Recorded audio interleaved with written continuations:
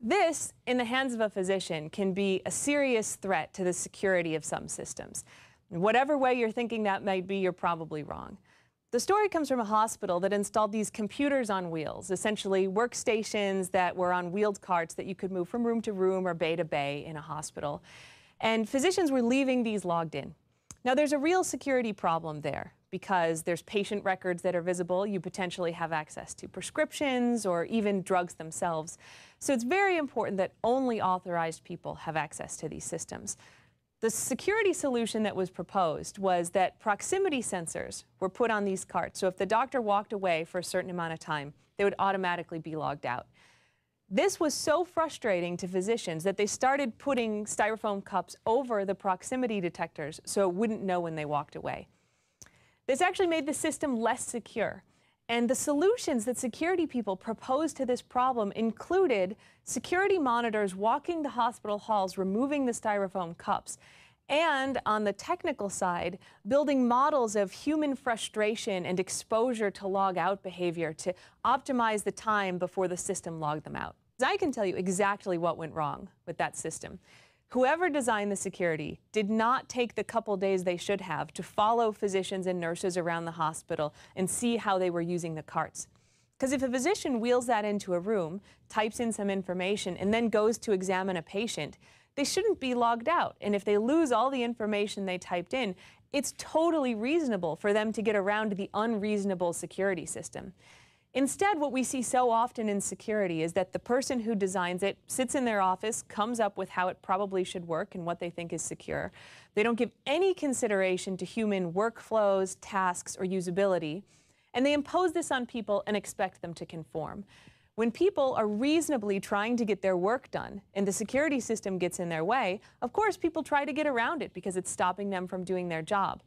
And what we need to do is make sure that human workflows, capabilities, and tasks are incorporated into the security side to make things actually work. Let me give you another example of where this has failed: our pathetically insecure password systems. I'm supposed to create passwords that have no dictionary words, but that have uppercase, lowercase, numbers, punctuation, that are at least 8 characters long, that don't repeat the same character multiple times, that don't repeat previous passwords I've used. I have to change them every 6 months, and I can't repeat them across the 200 or more places that I actually have passwords. Anyone who has the most basic understanding of human cognitive abilities knows that this is a ridiculous thing to ask people to do. But not only do we ask people to do it, but we get targeted with stories about how we're being insecure or stupid for creating simple passwords, or for not changing them enough, or for reusing them across sites. The field of human-computer interaction has spent decades learning how people think psychologically and cognitively, building models of that, and showing how that can be applied to the design of technology. We've built design methods that allow us to integrate people's tasks and feedback into the systems that we build. And we have lots of ways of evaluating systems for usability to see how well people can learn them, how well they remember how to use them, and how quickly and efficiently they can accomplish their tasks within those systems. Unfortunately, so much of cybersecurity has completely ignored all of what we know about human-computer interaction. And if any consideration is given to that, it's kind of tacked on the end. This is a burden that cybersecurity people are actually familiar with, because a lot of times security is tacked onto a system after it's built. But if we want a secure system, the security and the human component needs to be integrated from the beginning. You can't build a security system unless you have talked to people, you understand what they're doing, and you arrange the security around helping them do their tasks.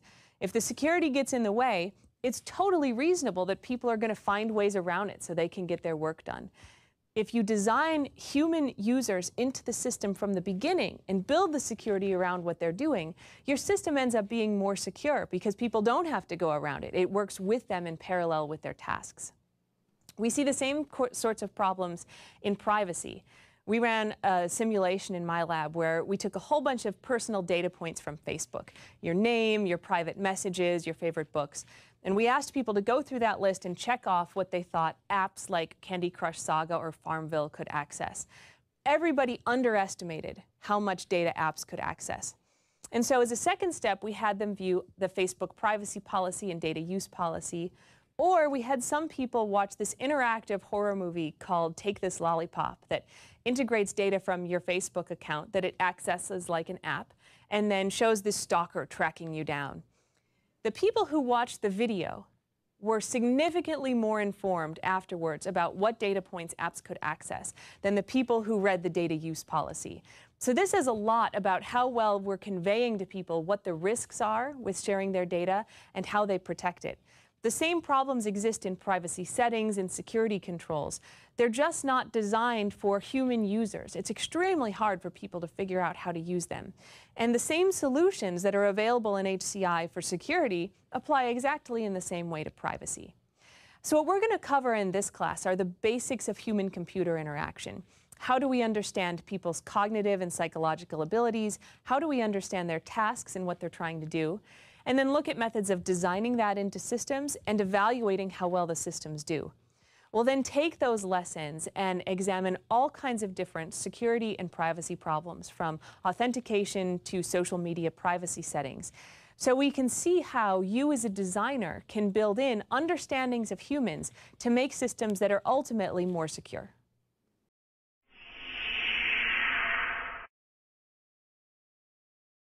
Let's start by learning what human-computer interaction is.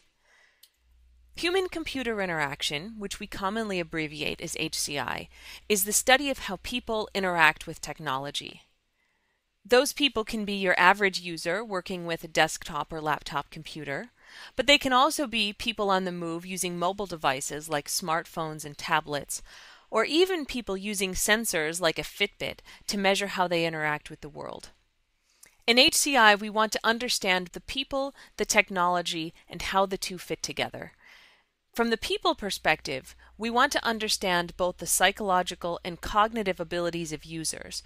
This allows us to build technology that takes advantage of people's inherent abilities and also that avoids overtaxing people by requiring them to do things that they're not cognitively capable of or that are difficult.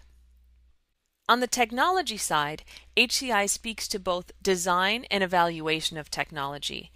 We use what we know about people, the tasks, and the way they're interacting with systems to design technology that will work well for them. And we also evaluate how well that technology works to make sure we've done it right. Overall, our goal is to make sure that people aren't working any harder than necessary to use the technology that we've designed. So we start off wanting to understand users, tasks, and the context in which people are performing those tasks in a system. The users can be anyone from children up to elderly adults, and it can be people working alone or working in teams, whether it's pairs or large groups. The tasks are things that people are trying to accomplish with a system. It can be something as easy as logging in to something as complex as analyzing a large data set. Tasks are not necessarily intuitive to understand, and we'll have a whole segment dedicated to building a list of tasks for users. And finally, we want to understand context. Even if we have the same users and same tasks, how they're performing those and where they're doing them can dramatically affect the systems we build. For example, if we have a soldier trying to secure a system, it makes a big difference if he's doing that in an office environment or if he's out working in the field. Once we understand users, tasks, and context, then we move into design. This is where we're building technology that considers everything we know about people and what they want to do. And hopefully we're going to build a system that makes it as easy as possible for people to accomplish those tasks. Finally, there's an evaluation step. And in looking at usable security, this is not evaluation of the system's security, but evaluation of how easy it is for people to use that system. If it's too difficult for people, they'll simply find ways around the security or make insecure decisions. So we want to evaluate our systems to make sure that they're easy for people to use. This is how HCI applies to usable security, and we'll now start looking at some more detailed elements of HCI and what it can help us understand.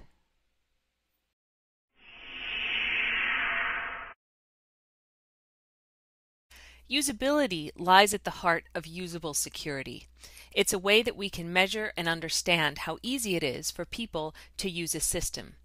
In this lecture, we'll learn the elements of usability and the different ways we can measure those. When we're measuring usability, there are 5 main factors we consider: speed, efficiency, learnability, memorability, and user preference. It's possible to have good usability on some of these factors, but not all of them. Occasionally there's a trade-off, but what we want to do is be able to look at all 5 and make the system as usable among as many of these features as possible. Speed is a way of measuring how quickly a user can accomplish the task. We generally measure this by timing how long it takes them to complete it, and we ignore mistakes in this, so we assume the users are acting in an optimal way and not making a lot of mistakes. Here, we'll conduct a test to see if it's faster to log into an iPhone using the thumbprint recognition system or a 4-digit code to authenticate. Ready? Go. So we can see it took 1 second to log in using the thumbprint identifier, but 4.8 seconds to log in with the 4-digit code. Thus, the thumbprint wins. Efficiency measures how many mistakes are made in accomplishing the task. So someone might be able to accomplish a task very quickly, but also make a lot of mistakes along the way. Sometimes there's a trade-off between speed and efficiency. For example, if we think about typing, someone may type at a normal rate of 60 words per minute, but we could increase that and have them type at a rate of 120 words per minute. Their speed would certainly increase, but they would be likely to make more mistakes along the way, so the efficiency would decrease. If we want to measure the efficiency of something like the iPhone login system, we would count errors on the thumbprint recognition system as times when the thumb is put down but it's not properly recognized. This will show a try again message at the bottom of the screen. Similarly, for the 4-digit code entry, we would look at how many times the user enters the wrong code or makes a typo while entering the code. Learnability is a feature that tells us how easy it is for a user to learn to use the system. This lets us know how well someone can come into the system for the first time and get up and running with it. Ideally, they would need very little instruction and be able to find the features that they need quite quickly. On the iPhone, when a user turns the screen on, if they don't do anything for a couple seconds, the slide to unlock message appears at the bottom. If the user slides their thumb over that, they get the keypad entry. This makes the learnability quite straightforward for learning to do the 4-digit code entry. However, there's nothing to tell the user to put their thumb on the pad to enter the system that way, so the learnability for the thumbprint system without instruction is lower. Memorability extends learnability.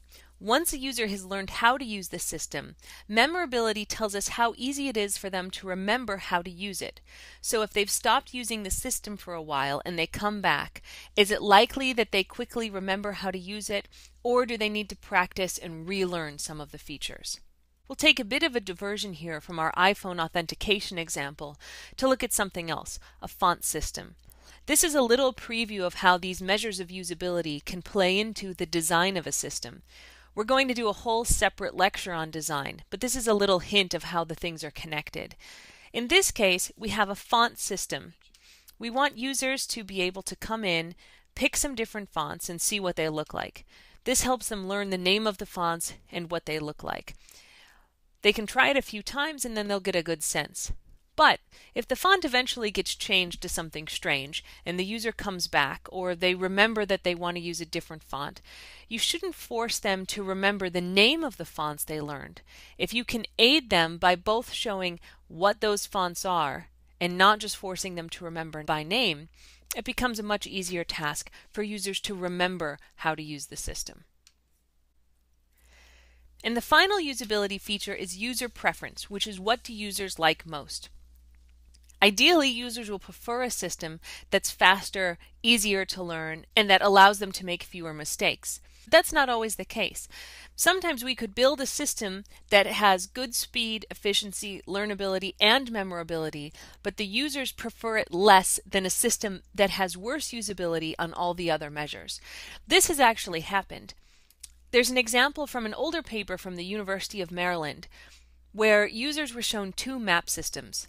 The first one, shown here, has an overview window in the corner, in this case showing a map of the state of Washington, with a little context window that shows what's zoomed in the main part of the screen. This is one of the interfaces users were given, and the other interface would start with the full state zoomed out like this, and users could actively zoom in much like you can do with Google Maps now. Users were given a set of tasks to do with these maps. Their speed and efficiency were measured, and the users were also given a questionnaire to fill out at the end to indicate their preferences. The zooming map scored better on speed and better on efficiency, but in terms of user preference, they preferred the overview with the small context window. There's no good guideline about which feature to choose in this case. There's simply a trade-off. The users preferred the overview even though they were slower and they made more mistakes. It's really up to the system designer to figure out in cases like this if we want to pick one system over the other, or if there might be a way of combining features to give users an option or the ability to have some of the preferred features with some of the benefits of the other system. The next question then is, how do we measure these? Sometimes that's straightforward. With speed, we measure it by timing how long it takes someone to complete a task.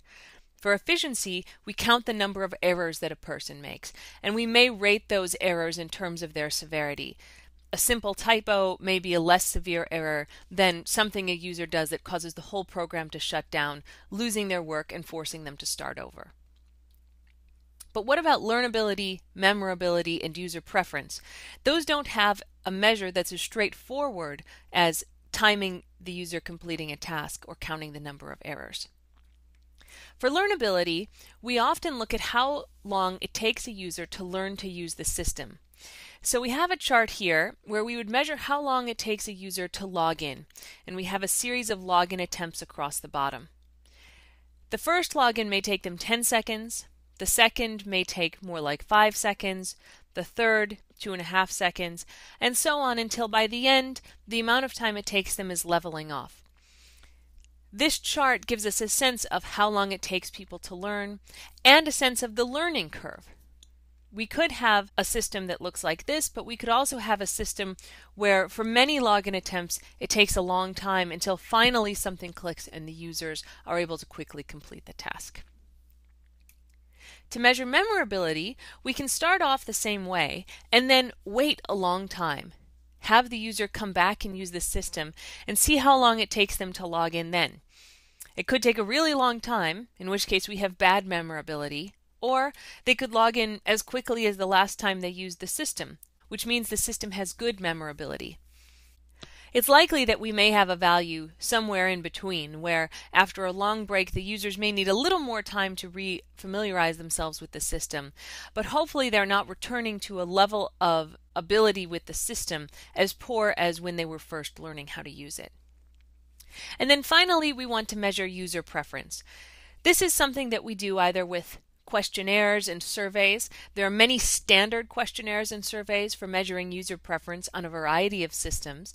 And so those are things that you can give to users. They rate things on a scale usually from 1 to 5 or 1 to 7, and then you can actually compute between two systems which ones the users prefer more.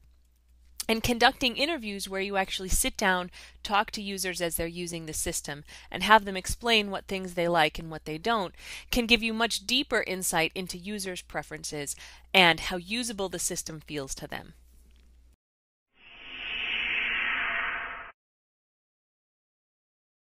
Tasks are goals that users set out to accomplish when they're using a system. Analyzing the usability of a system requires a set of tasks because usability of a system as a whole is a concept that's too abstract to be understood. Instead, we want to come up with specific goals that users want to accomplish and then analyze the usability of those goals or tasks. This gives us an insight into what the system is good at and where it needs work. Tasks should be specific things that an average user would set out to do, and some of them will be more important than others. It's important to consider that ranking when you're putting tasks together. So you should have a set of most important tasks and less important tasks to give you a set of what can be done in the system.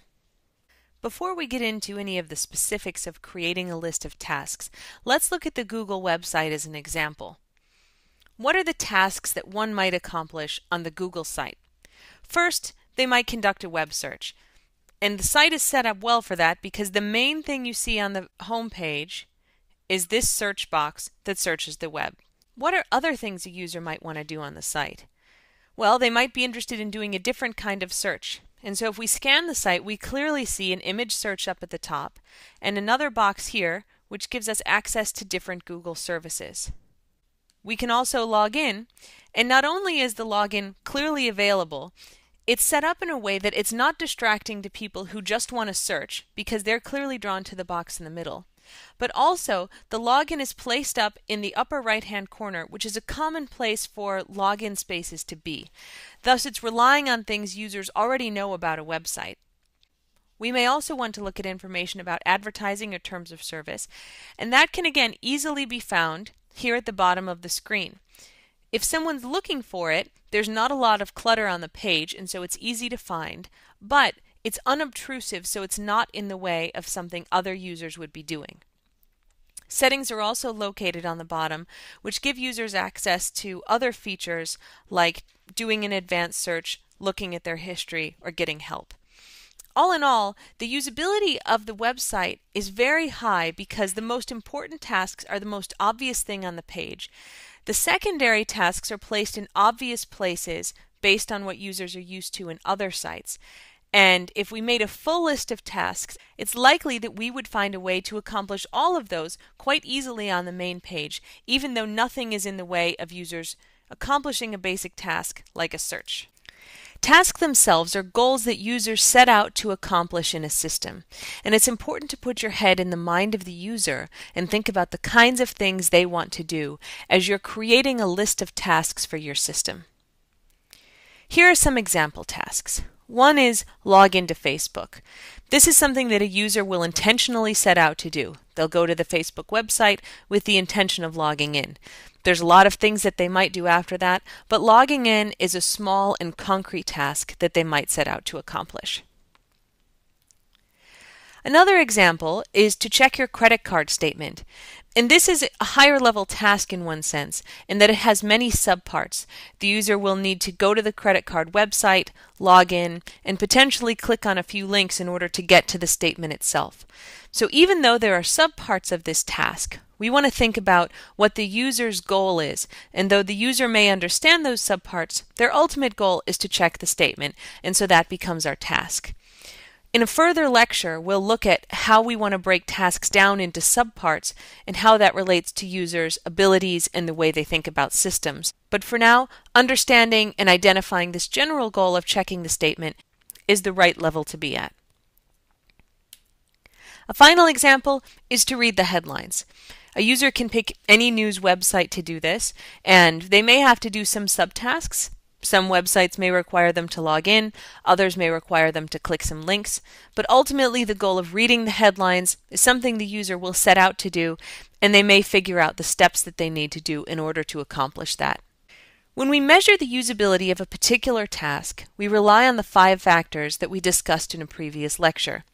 We look at measuring speed, efficiency, learnability, memorability, and user preference. We discussed how to measure these in the previous lecture, but let's revisit one example. Recall our task of authenticating in to use the iPhone, and that can be done either with the thumbprint authentication or by entering the 4-digit code.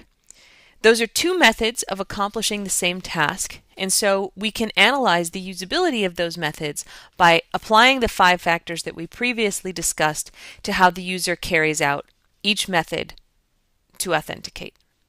So recall that we start off by holding the phone.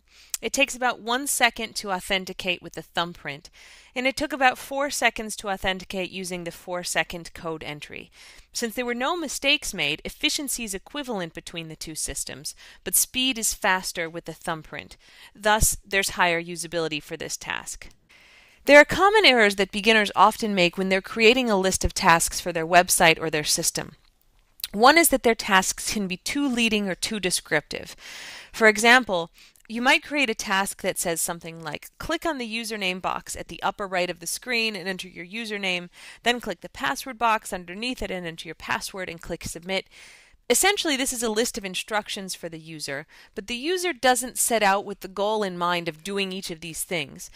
They set out with a higher level goal of logging in, and they may come up with this set of steps along the way. If you're creating a system, since you won't be giving users this set of instructions as they use it, you don't want that to be your task. Think about the goal the user has in mind, which is simply logging in, and that should be the task. It shouldn't have the extra detail. Another common error is asking specific questions. For example, what's the third headline on CNN.com? While a user certainly might read the third headline on CNN.com, they don't generally go to the site specifically looking for what the third headline is. Thus, this is far too specific. Users may go to read the headlines, and in fact, they might even go to read the first headline only. But the third is a very specific and unusual thing that doesn't have any meaning on its own.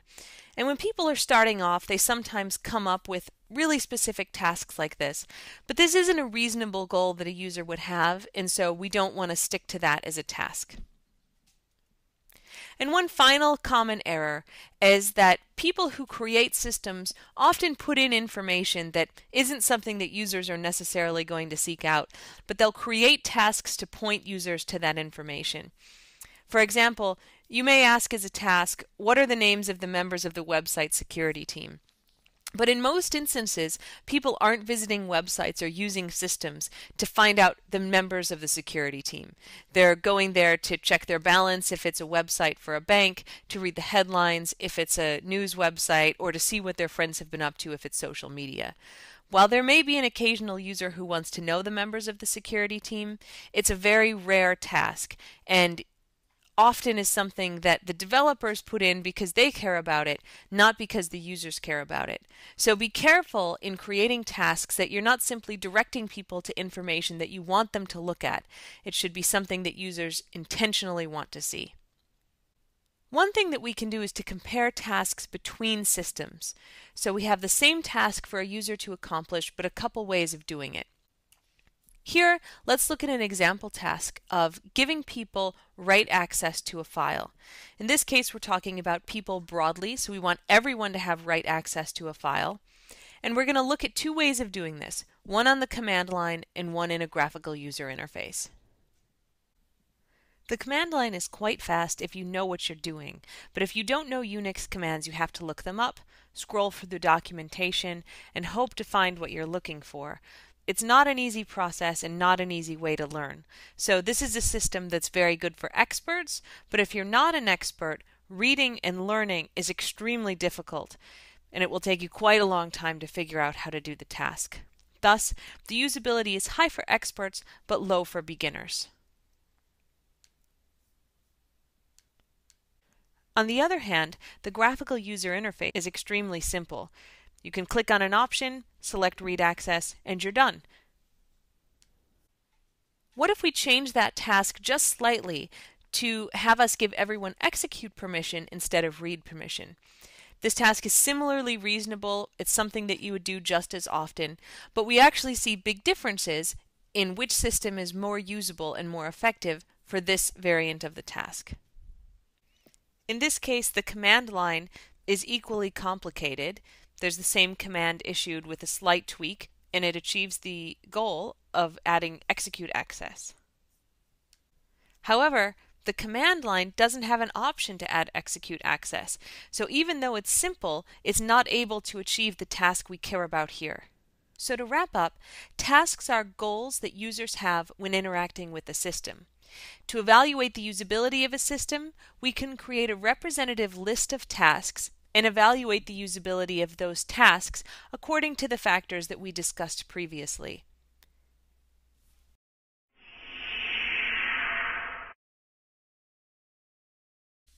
When designing interactive systems, one of the most important human characteristics that we have to take into account is memory.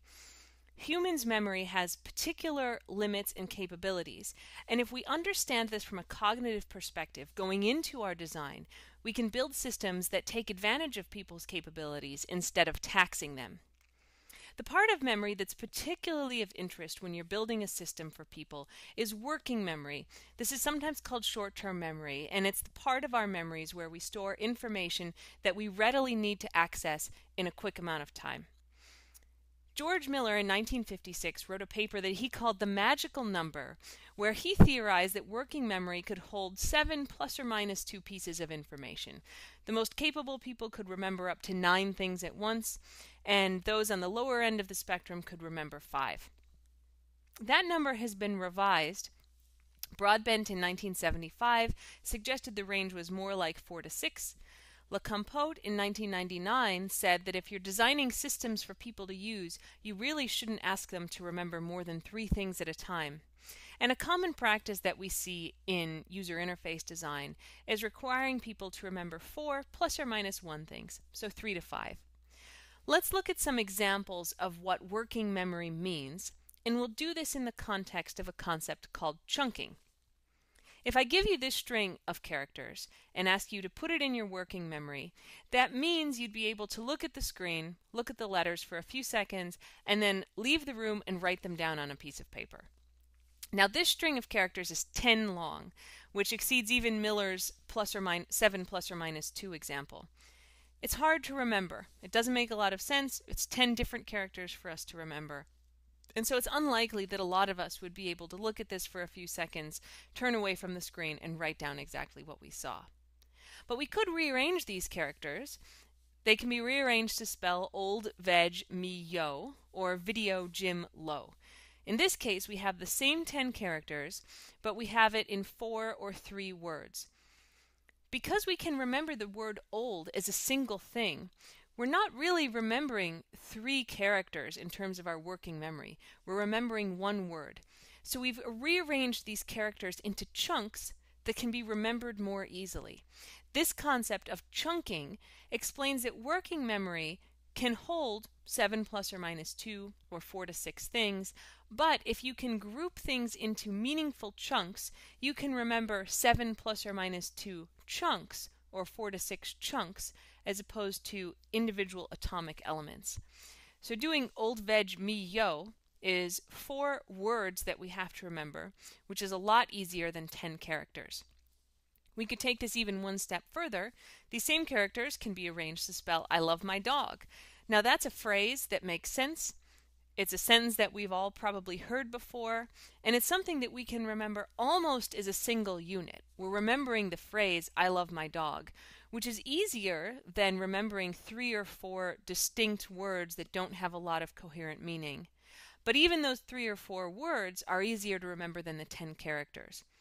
In all these cases, we're remembering the same 10 characters, but they're put into different chunks that tax our working memory in different ways. So remembering a single phrase is almost like remembering 1 item, as opposed to remembering 10 individual characters.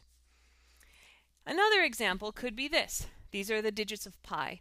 And at one point in my life, I decided I needed to learn a bunch of digits of pi. And I think I had memorized out to about 100 digits, which was pretty good. I can't remember that many anymore. This is what I can remember. So that's still a lot more than the average person, but I'm not going to win any pi recitation contests with these characters. But if we wanted to set out to memorize this string of numbers, how would we do it? One of the first steps we can do is to break this down. So we have 3.14. That's the estimate of pi that we all learned like in elementary school. And then we have everything that comes after it. So the everything that comes after it is really the hard part. And when I was memorizing this, I would break it up into small pieces. And this is about how I have it memorized in chunks that look like this. 159, 26, 535, 8979, and so on.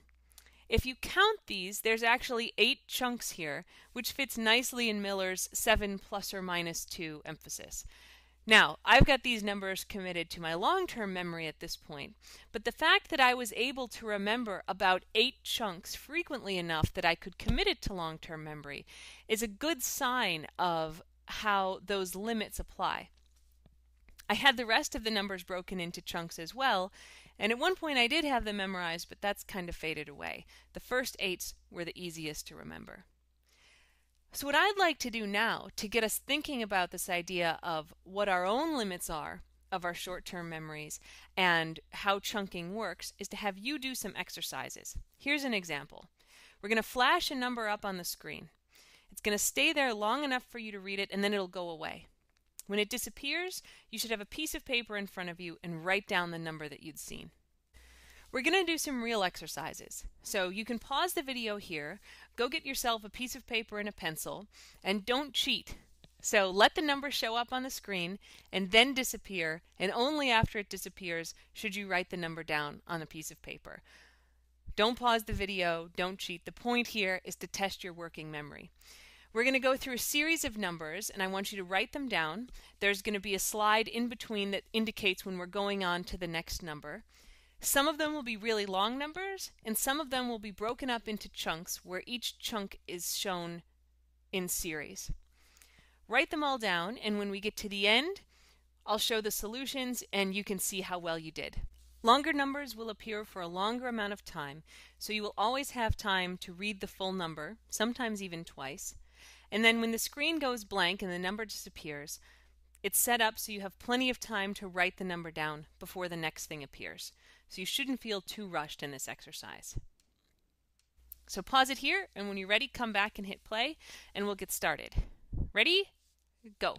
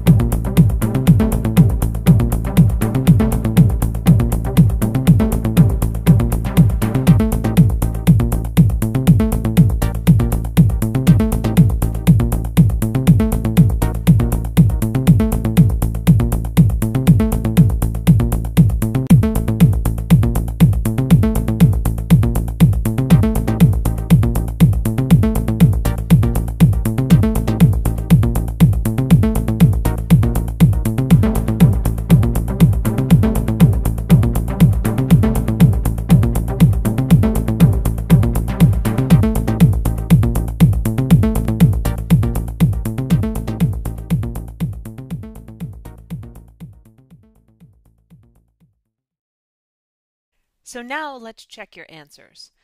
Here's the first set of numbers that we looked at. I've broken these up into groups of 3 exactly because it's easier to compare something you have written down to something on the screen when they're in small chunks. Hopefully you noticed that the first set of numbers are the same, but in the second example I grouped them like a phone number, and that makes it easier to chunk them even though you're remembering exactly the same numbers. Remembering them as pieces of a whole often makes it easier. So perhaps you got more right in the second example than you did in the first. The rest of the numbers that you saw were exactly the same length. Some of them you saw as one string, some of them you saw broken up into groups of 5, and others you saw broken up into groups of 3. Hopefully you're able to compare your numbers here and see that you probably did better when the numbers came up in groups of 3. Here's the remaining answers. And if you notice, the last set of numbers that you went through, you probably picked up on it as you were going through. They were in more memorable groups. So the first set you can see here, we have 1, 2, 3, 4, 5, 6, 7, 8, 9, 10, 11, 12. The other groups didn't follow exactly the same pattern, but they were in groups that were relatively easy to find patterns in, and that may have made it easier for you to remember them. So the idea to take out of this exercise is that giving people small groups of things to remember as part of their tasks makes it much easier because our working memory does not accommodate large strings, whether it's numbers, text, or other things to remember. Smaller bits are easier for people to work with, and that's a lesson that we'll carry forward as we talk about designing usable systems. So how do we use chunking when making usable security decisions? Well, let's consider passwords for an example. This is a list of the top 10 most popular passwords that are used, and anyone who has spent time learning about secure passwords, and even people who haven't, know that these are not secure passwords, but they're easy passwords to remember. Some of them actually look like the numbers I had you doing in the experiment that we just finished. Other ones are words, and there's a couple combination of words in there, but all of these are really easy to remember. That's not how most password systems advise us to create them. There's big, long, complicated rules of how many characters and what kinds of characters can go in a password, what characters can't, how often you can repeat it. There's rules about changing your password every few months that drive me crazy. There's recommendations that you don't repeat your passwords across sites. And so what this means is if you have 200 sites with passwords, which you might, I certainly do, and you're supposed to change those passwords every 6 months, and you can't repeat passwords across sites, plus you have this big list of rules, it means that people either pick insecure passwords, or if they try to follow these rules, they have a post-it or something with the passwords written down. This isn't a secure system. But it's because the rules for creating passwords, where you need 8 characters with an upper, a lower case, a number, a special character, and so on, doesn't rely on people's cognitive abilities. Those sorts of passwords are hard to remember. But research has shown that you can create passwords that take advantage of chunking and humans' memory capabilities. You create a password with chunks. So for example, people were advised to pick 2 meaningful dates and 2 meaningful initials to them, to pick a character that separated parts of the date and create a password. So here's an example of one of those. The first part of this, 8/11/71, is a date, as is 12/11/81. The first one is followed by the initials LG, and the second is followed by the initials KD. This is a super secure password. It meets all of the rules that most of these systems require, and in fact it's much longer and much more secure. But it's very easy for a person to remember. They just need to recall those 2 important dates and the 2 initials that they picked. Researchers have actually studied this, and when they asked people to create a standard 7-character password on 3 different sites, 50% of the time people could remember the password that they created. When they asked people to create a 4-chunk password like this, it has 2 chunks as dates and 2 chunks as initials, they created 4-chunk passwords on 3 sites, they were able to recall it 76% of the time. So not only does chunking allow us to advise people on how to create passwords that they remember more easily, they also create passwords that are more secure because they're longer and have more characters in them. So this is a great example of how we can take advantage of this cognitive ability of chunking that people have and apply it to a security principle like password creation to create systems that are both more usable and more secure. We'll talk more about passwords later on in this course and how to create usable ones. And we'll also look at how chunking appears in a lot of other examples as we discuss usable security.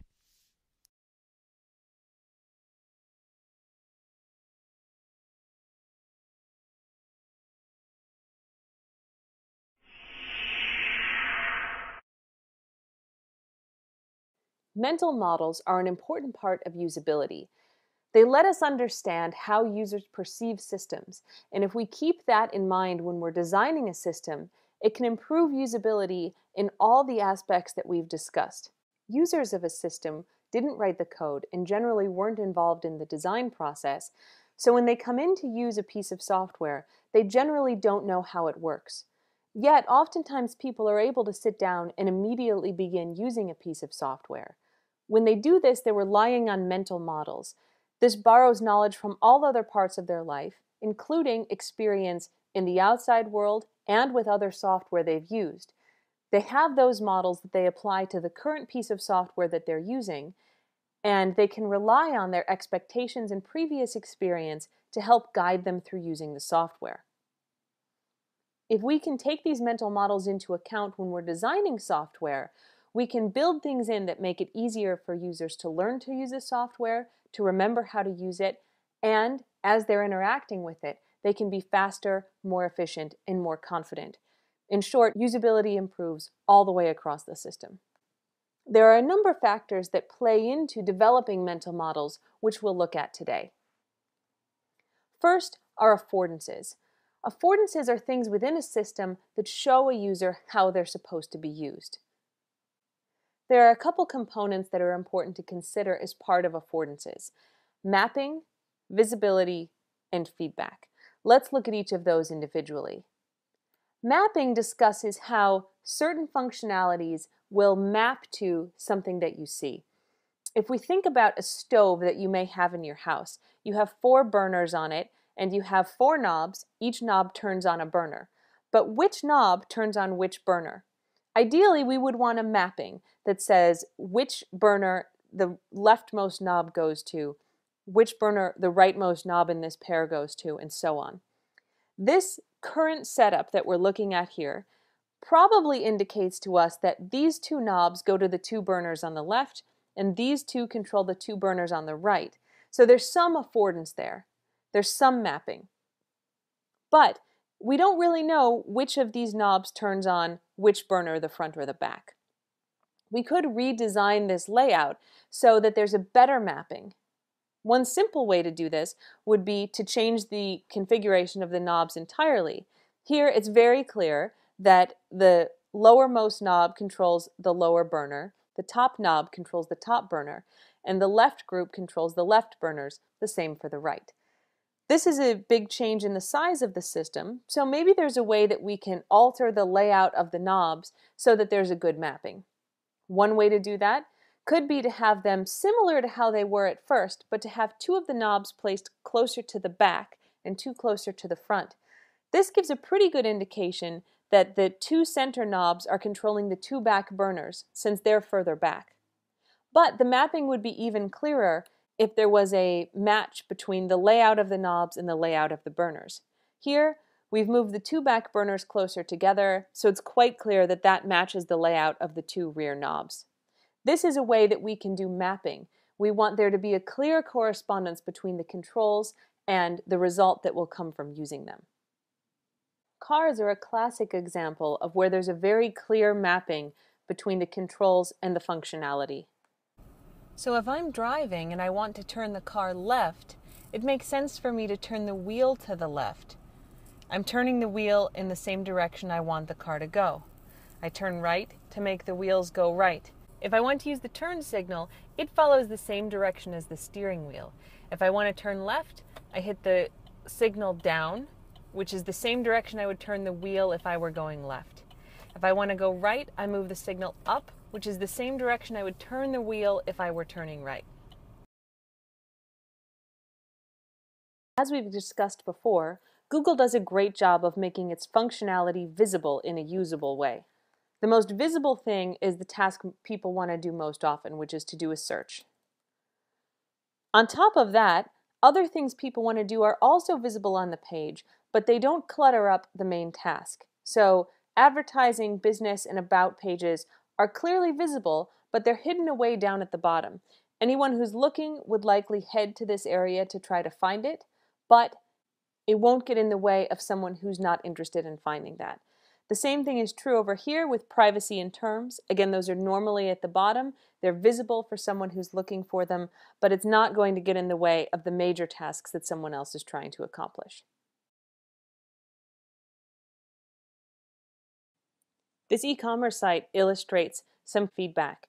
Here we're looking at a t-shirt, and if I want to order it in a small, I can see that that size is grayed out. If I put my mouse over it, I get feedback on top of the picture that says this is not available in the size that you're looking for. And if I click on the size small, it grays out the color options that aren't available, in this case, the white one up at the top. Constraints talk about how a system can prevent us from doing things that we shouldn't, and how the design of it can encourage us to do things the right way. Let's look at an example. The classic example of a physical constraint is what you get with a plug. It's difficult to get confused about which orientation to use since it's very clear where the slot is. Furthermore, if we have different sized prongs, one slot is too small, so we know we're constrained and have to turn it around. On this page we have a login window. It asks for the email address and the password, and there's a sign-in button. Now, it is obvious that I should enter a password, but I can click sign in without typing it in. And then I get an error asking me to please provide my password. This is okay, but there are better ways to do this. Specifically, we can incorporate a constraint. For example, if we pick a Wi-Fi network, we're prompted to enter a password, but the join button doesn't appear until the password has been typed in. So we can enter a password, and only when it's long enough do we have the option to click the join button. That's creating an affordance and a constraint, so I know that I can't even try to join until I've typed the password in. Conventions describe a common understanding of what something means. These can be cultural or relatively universal. When we're looking at software, we've often seen traffic metaphors creep in. For example, stoplights are used in a lot of countries. Red always means stop, and it's almost always on the top. Green means go, and it's almost always on the bottom. Traffic signs are also used. The yield or alert sign often is yellow, triangle-shaped, and is very common across cultures, as is the red circle with a diagonal slash that indicates you should not do what it is that you're trying to do. Because these are well known across cultures, they're easy to use in software because we can expect users understand the conventional meaning of these symbols, and they can incorporate it into their mental model of how the system works. Let's see that working in software. If I go to the Pandora website, it starts playing a radio station for me. Now there's a set of controls across the top, and we're really expecting the user to know what those controls are. There's this button in the middle, which we're trained to know means pause, though it doesn't say pause, but it works. If we see the triangle, we know it means play. There's a thumbs up and a thumbs down to the left, which again, we're encultured to know means that we're voting a song up or down. Now the timeline at the bottom may give us a way to fast forward or rewind, but clicking there doesn't seem to do anything. In this case, our expectation wasn't met. The volume works as expected, and the skip option with the two triangles in the line does in fact skip us to the next song. This relies on conventions for controlling music that are well understood by users.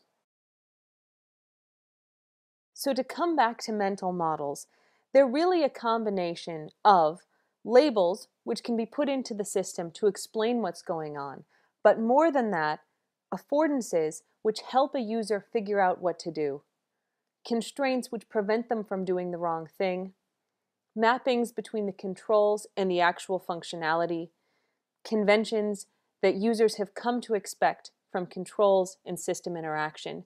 If we put all these things together, along with our understanding of users' experiences, both in general, outside in the world, and with software, It can help us better understand what the user will expect when they come in to use the system and how we can design it to be more usable and, eventually for our concerns, more secure.